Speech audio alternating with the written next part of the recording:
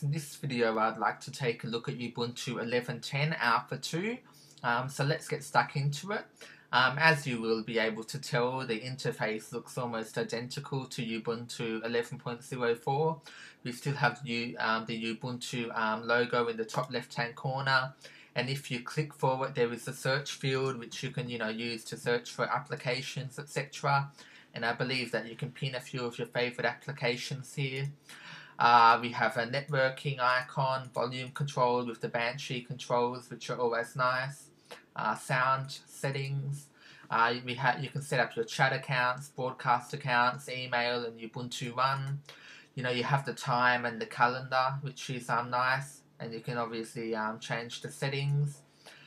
You can set the status of your chat and broadcast accounts by clicking on your username, and you can obviously lock the screen, switch user accounts, log out, suspend, hibernate, restart, shut down, switch to a classic guest session, and change the system settings. Let's take a look at the default applications in the dock. I also think that the bubble looks different when you hover over an icon. I could be wrong, though I'm pretty sure it's different. We have the home folder. We have Firefox 5. I have installed Ubuntu 11.10 Alpha 2 inside of a VirtualBox machine. Most of the time I run it off of a live CD. However, Firefox just refuses to open. So I'm not sure if it's just for my install or if it's for all of the Alpha 2 releases. Though I'm pretty sure it is Firefox 5. We have LibreOffice Writer, Calc, and Impress, which are the Microsoft equivalents of Word, Excel, and PowerPoint. We have the Ubuntu Software Center, which I don't believe has changed from Ubuntu 11.04. We have Ubuntu One. We have workspaces. I believe they have made a slight change. Now when you click on a workspace, it doesn't go straight to the workspace. You could, for example, change your mind and click back and select a different workspace. In the past, you still had to click twice. It just didn't do the zooming in effect on the first click. It's a very small thing, though it's something I like. We have applications. I believe there's a bit of a bug here. You can open applications, though you can't close it by clicking the applications button again. You can by clicking the Ubuntu logo, though you shouldn't have to do that. And another thing I don't like is there's no real way to view the applications in categories. It's just, it's messy. The whole purpose of Unity was to make things, simpler and to give you more, real estate on your screen. Though you can't, or as far as I can tell, you can't view all of the applications in categories. You can refine your search and go accessories or internet, though to be honest it's a bit of a pain in the ass. As soon as you click on applications, you should be presented with most frequently used, installed, apps for download. You click installed, and then it should have all the different categories with the applications under the categories. At the moment it's a bit of a mess, and I'm not at all happy with that.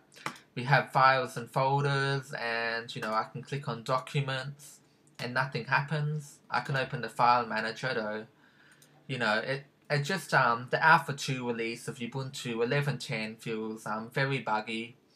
Let's take a look at the default applications, keeping in mind I can't sort them into categories, so I'm just going to mention the ones that stand out. We have Solitaire, Banshee Media Player, which I believe is the default media player in Ubuntu. It's a pretty nice media player. Also, the file manager they use is pretty nice.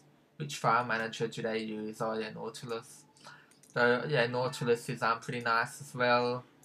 What else do we have? For Zero for disk burning. What else do we have? Empathy for instant internet or instant messaging. We have Firefox. I believe it's Firefox 5. We have Gribber.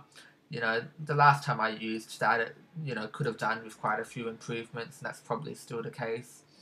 We obviously have LibreOffice. Calc, Draw, Impress, Math, Writer. messaging and VoIP accounts. We have Minds and Mahjong, which are games. We have Movie Player. I believe that's MPlayer, if I'm not mistaken. So yeah, that seems to be pretty much. Pretty much it. We have Thunderbird. And yeah, that seems to be pretty much it, really. So yeah, you know, this release just feels very buggy. Though hopefully in the future beta or release candidate releases, they will have ironed out a lot of the bugs and hopefully changed the way the applications work, or the applications menu works. You can also right click on applications, and you also get categories, which is a little easier to use. Though, you know, then again, it just opens up the menu with a refined search, more or less, of that category. I believe when you right click and you get this menu, they should let another menu open out so you don't actually leave the desktop. Well, that's just my opinion. Though tell me what you think about the video in the comments section, and thanks for watching.